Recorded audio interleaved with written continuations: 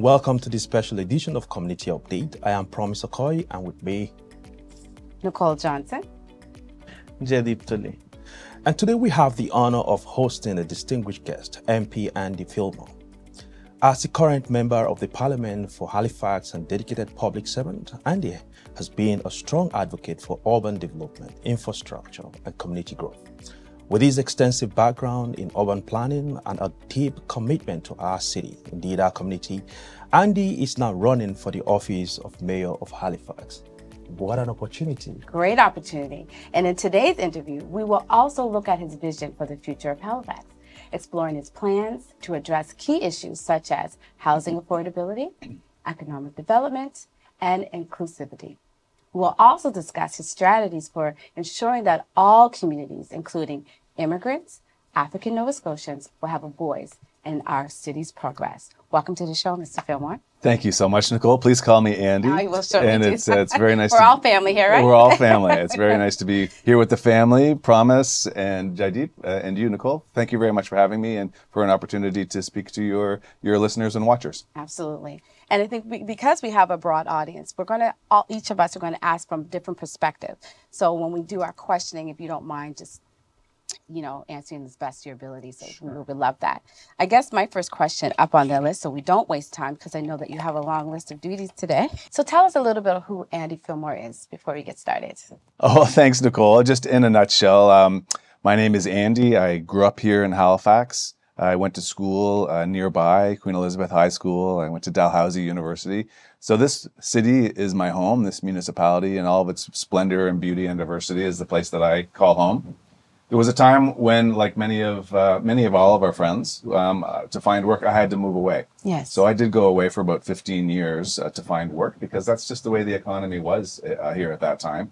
But I heard the homing beacon to come back home for many reasons. One was to contribute to the growth of our city, and the other one was to raise my daughter here. And I could think of no better place to raise her than in the community that raised me. Absolutely. Oh, that's fantastic. I would like to ask you on those lines only. I got to know your mother was an English teacher. Yeah. And your father was a mathematics teacher. That's correct. So how did you incorporate mathematics and English in your politics and engaging the communities here? Jaideep, I love the question, and thank you very much for bringing my parents into the conversation. I'm grateful for that. I started out my studies in architecture, and they say that architecture uses left brain and right brain, and that was certainly my parents' left and right brain. Right, my mother was also an artist. To have working with both sides led me to a career in architecture, which led to a career in city planning that you mentioned, Promise, actually in the introduction. So I think the more that we can open our minds and ears to community members and use what we hear in a very intentional and fact-based way is a way to bring these two halves of the brain together for good public service. Thank you. Yeah. That's nice. Interestingly, Andy, you're currently an MP, and one would wonder why the switch, that transition. What really inspired you to move from being an MP and now the interest to becoming the Mayor of Halifax? Well, I've been the MP for Halifax for 9 years. I've loved every moment of it, and we've really been able to move the dial for our municipality. We were able to move federal investment in Halifax from the very back of the pack to the 8th most invested in federal riding out of 338 across the country. So it's been a very good 9 years, personally, but for Halifax, which is really the more important thing. Most of my career has been about serving Halifax and the people that call Halifax home. And when Mayor Mike Savage, who's been a phenomenal mayor for our community, really, and a great friend to so many of us, when he announced this spring that he would not reoffer after his 12 remarkable years, I've heard the call. I felt a sense of duty and a calling to come back home and to be back in Halifax and work for my city again, full-time, undistracted by the national issues and by all the trips to Ottawa, quite frankly, and to be closer to my daughter. That's right. Absolutely. Family is everything, right? Absolutely, it is. So for me, I guess in hearing conversations around the African Nova Scotian community, and that's where my questions will come from that perspective. As mayor, how would you address some of the issues that, those communities struggle with or have barriers around to help improve, whether it's their housing, affordability, employment, education? Can you speak to some of that? Sure. It all starts with listening. Yeah. Listening to understand. So in my career, both in community planning and in politics, you don't have success unless you're listening to the people that you're serving. And the greatest successes we have are when people from the community can recognize themselves, their aspirations, and sometimes even their words in the policies and the outcomes that we deliver as public servants. So this is where it all starts for me. To borrow some Indigenous knowledge, nothing about us without us. That's right. So I think that people should be fundamentally involved in the decisions that impact their lives. You asked about addressing racism in HRM. I think we have to begin with acknowledging that it's real, that it has happened here, is happening here. There is an unfortunate history. The world knows about Africville, but it's not limited to Africville. There's more, and it's ongoing. So the way we're going to overcome and correct these wrongs is to listen to community and to seek solutions from everyone and not leave any voice out. Lovely. Thank you. And I think that's why you're a fan favorite. Only because, I think watching you or seeing you and, being so comfortable at the African Nova Scotia Affairs Gala, I think that spoke volumes about your character and personality and how the African Nova Scotia receives you. So I can give you your flowers for that today. Thank you. That was a beautiful evening. It was. Look, Corey Adams and the Mass Choir, the food, the company. There's something about that community. I've never seen the cohesivity and the love between neighbors. It was like one big family, like a family reunion. Really. We were in church, Andy. We were in church. In church, exactly right. Okay, go ahead. Did you have another question? Yeah, Andy. In 2015, you said cities are like people. They need to be healed. They need to be saved. They need to be protected. And my question to you is, it is coming from a perspective of minority community that is growing in Halifax. They're so little, but the impact is big. So I want to know, because the people who are healed, they heal others, they help others. Yeah. That's right. And I believe Halifax is healed now, and that was your vision too. Now, what is the plan for Halifax to heal the people, to serve the communities who come from diverse backgrounds? It's an excellent question, Jaideep. Thank you. And you honor me by doing that research. I think you're referring to a TED Talk in 2015. It was a love story a love letter to Halifax, basically, is what that was, the city that I do love. Cities are like people. They need caring. They need support. They need repair. And like a good friend, they can also uplift us. And that's what we want our city to be. Now, I think we'd all agree, we live in the best city in Canada. We're growing at an incredible rate. People are moving here. They want to be here. Businesses are starting here. We have something very special going on here. But at the same time, we have to acknowledge that this growth and success has come with some challenges as well. Primary among them are housing and making sure that people are supported and well cared for and well housed. But also making sure that people are supported in all their needs, whether that's healthcare or family supports or even good transit, making sure that people can be connected neighborhood to neighborhood and community to community. So the challenge for the next mayor and council is going to be making sure that this growth and success works for us, works for everyone, and not against us. So in a way that benefits everyone. So that's going to mean channeling the hard-earned tax dollars, municipal tax dollars from residents into things like building more housing, getting more accommodations built, improving the transit system, delivering the fundamental services that HRM residents should rightly expect from their council, and making sure that this continues to be the attractive, beautiful, vibrant place that people want to be from around the world. Thank you. Yeah, just talking about how people have decided that Halifax will be their go-to place. You'll agree with me. A lot of people have come in here from other continents. Yes. And speaking from the immigrant perspective, how can we ensure that this city continues to be that welcoming city and helping immigrants integrate into its community? What are those plans you have if you become a mayor? Well, thank you for that, Promise. You're right. We have something special here. It didn't happen by accident. It happened because a lot of people worked very hard for a long period of time to set the conditions for our success. And that success really started to take off in 2010, 2011, 2012. And I was very lucky to count myself among the many people that worked hard in the early 2000s to set those conditions.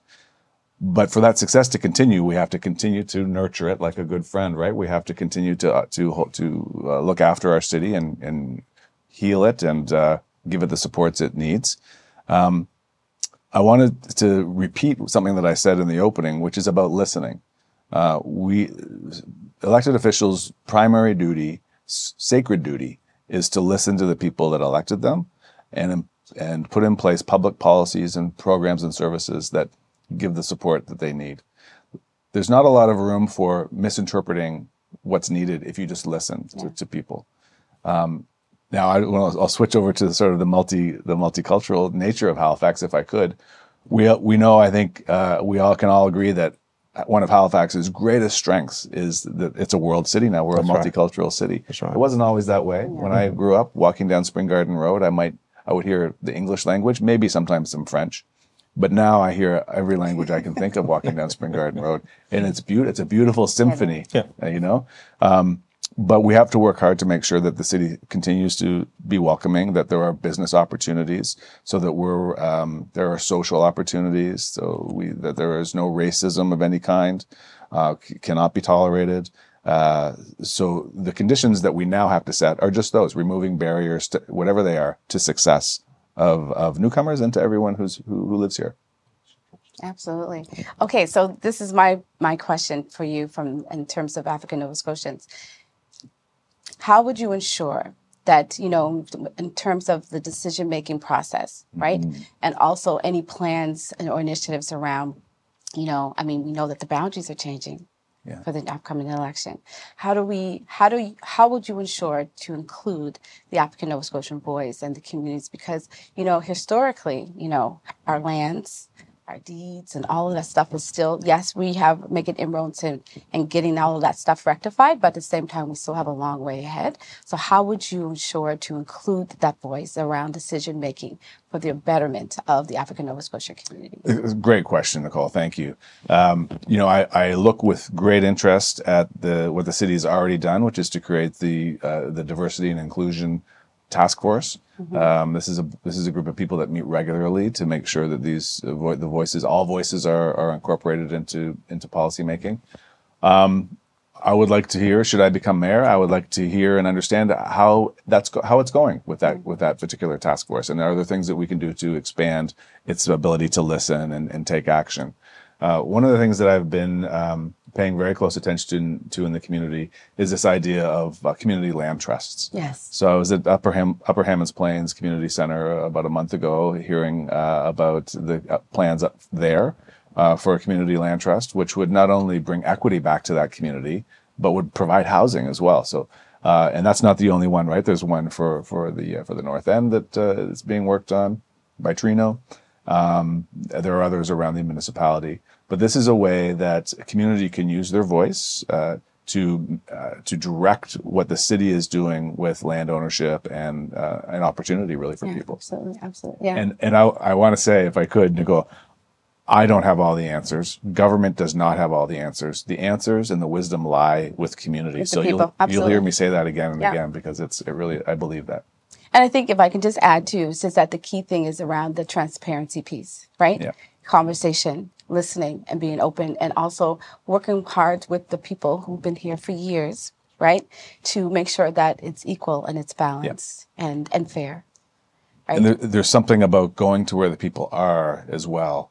Early in my career in city planning, when I would hold public engagements, I made the early career professional mistake of announcing a meeting at City Hall and waiting for people to come from diverse communities.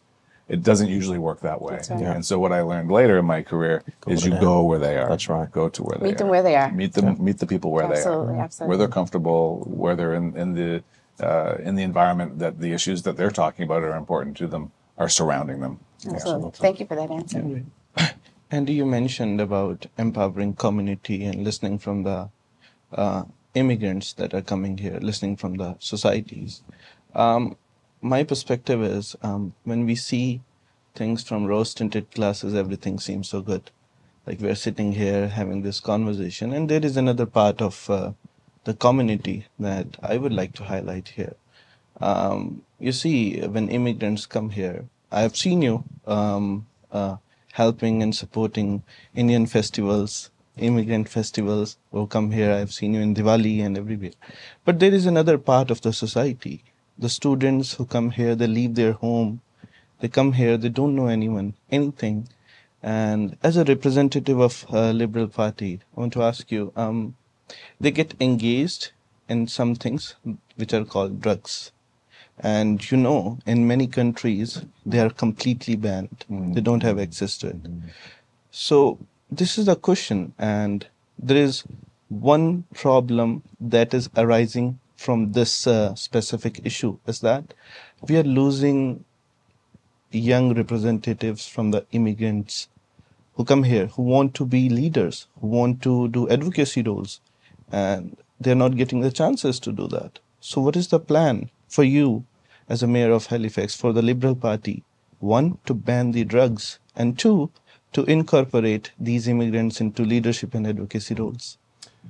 Thank you for the question. I want to, before I get into an answer for you, I just want to make sure that you and listeners understand that in a municipal election, it's nonpartisan. There is no party affiliation. That's right. So That's right. I'm leaving behind my affiliation with the Liberal Party when I resign, being an MP later this summer. Thank you. So just make sure we understand No, that. thank you for clarifying that. But I'll start perhaps with the drug piece and then move on. The Justin Trudeau government legalized marijuana for the reasons that illegal street marijuana was killing people. It was also creating criminality, gun ownership, gang wars. There was nothing good was coming from the illegal cannabis market.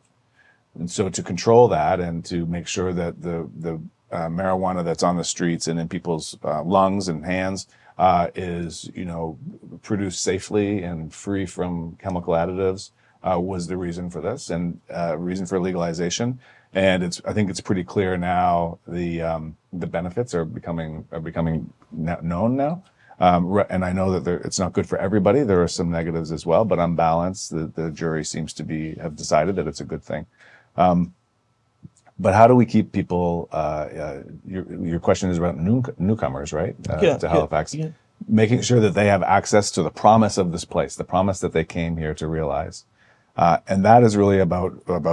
I visited the Gurdwara many times, but most recently just a week or two ago, and the way that the Gurdwara supports international students, they have a place where the food is familiar, where the language is familiar, where an auntie or an uncle is going to help them to feel at home. The more that the municipality, the city government, can enable community supports, like in this one example, the Gurdwara, but there are many, many other examples, to be part of that support network, then that's what the city should be doing. Absolutely.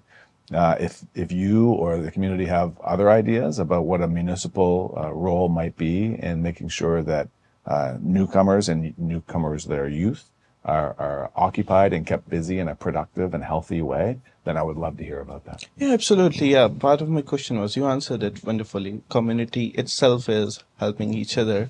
Part of the question is, when youngsters come here, they do have a vision. When you see a 15-year-old guy, I know and your daughter was 7 years old when you first became the MP, and you mentioned that you learned a lot from her. Yes. And you know that from your experience that these kids, youngsters, they do have a vision for development. They do have answers. They are more smart. They know what they want. And why don't we create a platform for them where they can talk, express themselves, and government can listen to their views and make a list of it and think of implementing. Taking the action is a longer process.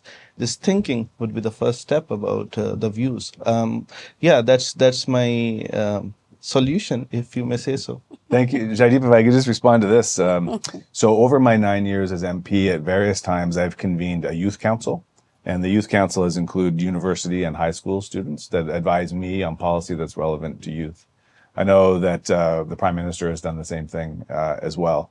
I'm happy to say that because of that kind of outreach to the youth community, my campaign for mayor, as my past campaigns for MP, is drawing a lot of interest from youth. So a good portion of our volunteers on this mayoral campaign are young people, are students, high school and university, and they're going to help me build the platform that I'll be releasing in the next month or so about how it will impact youth. Oh, that's good to know. Thank you for that. You got it. I love it. I love it. Yeah, Andy, we gradually running out of time, but I thought it was important for you to let us in on the plans you have currently. I believe there are a couple of things you need to do, maybe campaigns or preparation to get into the LPs and whatever you're doing. How do we know? What are the plans? What are you planning? What are you doing? We want to know what programs you have in place towards, your The election. mayorship. Yeah, I'll give you just a few big ideas that I'm working toward, if that's good. Clearly, the biggest issue facing HRM right now is housing and affordability. Absolutely. We've got record number of people living in tents from Sackville to downtown Halifax to Dartmouth. I mean, it's everywhere, and it's not good. The encampments we've seen and heard and experienced that they're not good for the families and neighbors that live in the area of the encampments because of public safety risk. They're not good for the businesses in our downtown and the economic engine of the whole province. But most of all, the encampments are not the right answer for the people living in them. The level of investment of municipal tax dollars in the tent encampments if that money had been put toward more durable, sustainable solutions, we would be in a shelter supports. We'd be in a much better situation. So just on the encampments piece, I'm running on a very clear campaign that we will get to know encampments as quickly as humanly possible to get the people that are in this unfortunate situation the supports and dignified housing arrangements that they need. So that's one thing. But the bigger issue is still housing. We have to build tens of thousands of houses, at a much faster rate than we've been able to so far. So in speaking with the people that provide housing, not-for-profits, in speaking with the private sector, the builders, in speaking with people who have lived and are living in affordable housing or would like to find it, a picture begins to become very clear that there are many things we can be doing differently to increase the pace of housing construction. Changes to the building code to allow modular and prefab, removal of bylaw barriers in the planning department, for example.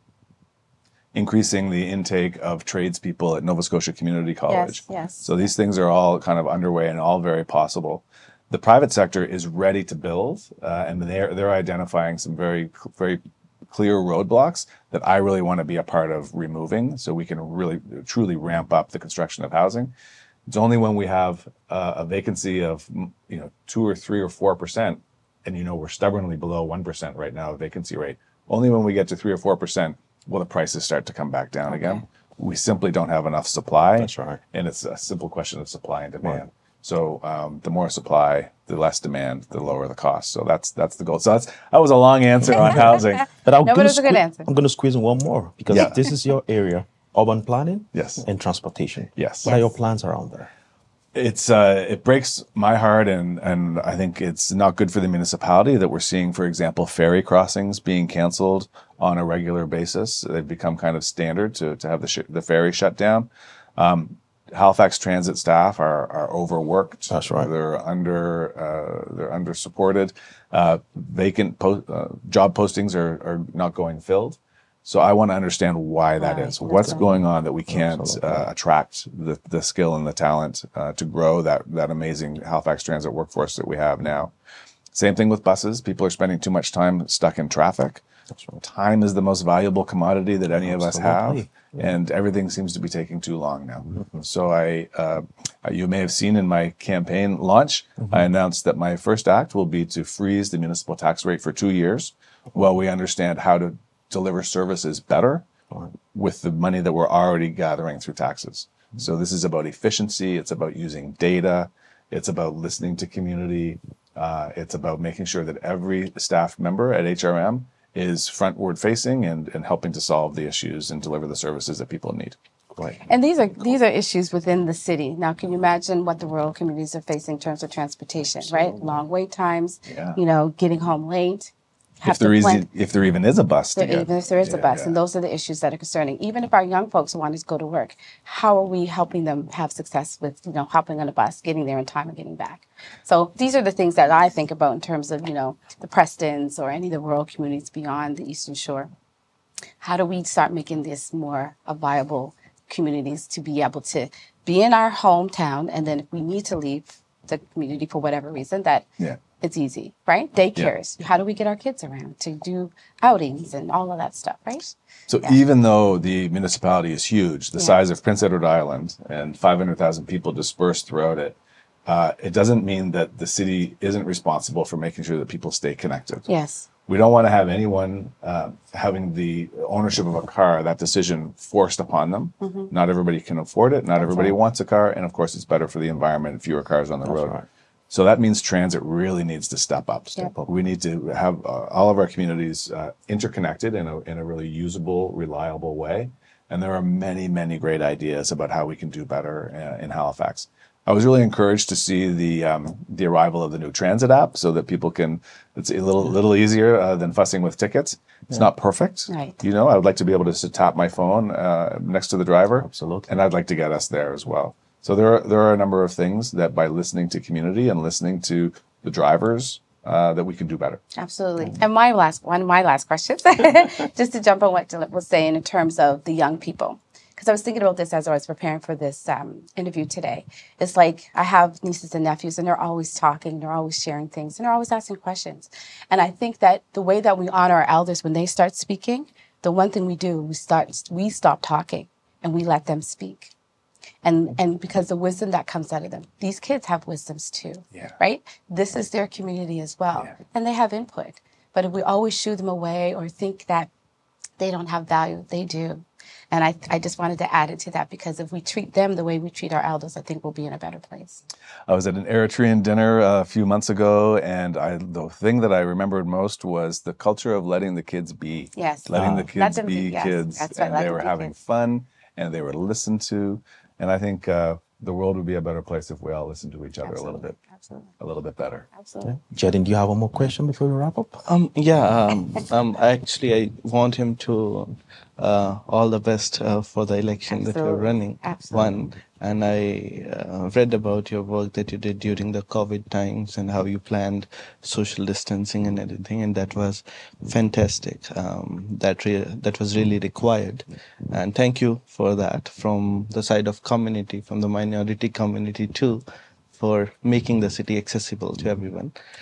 My question to you is, we can reach out to the communities or the festivals that are happening on the bigger scales somehow as MP or mayor, but there are some grassroots organizations, very small, maybe 5 or 10 people, but they are also making changes. They are also contributing towards the development of Halifax, of the community, of the multiculturalism here. What are your plans to reach out to those grassroots organizations and empower them? You're right. There are so many organizations. The list would be dizzyingly long if we made the list of all of them.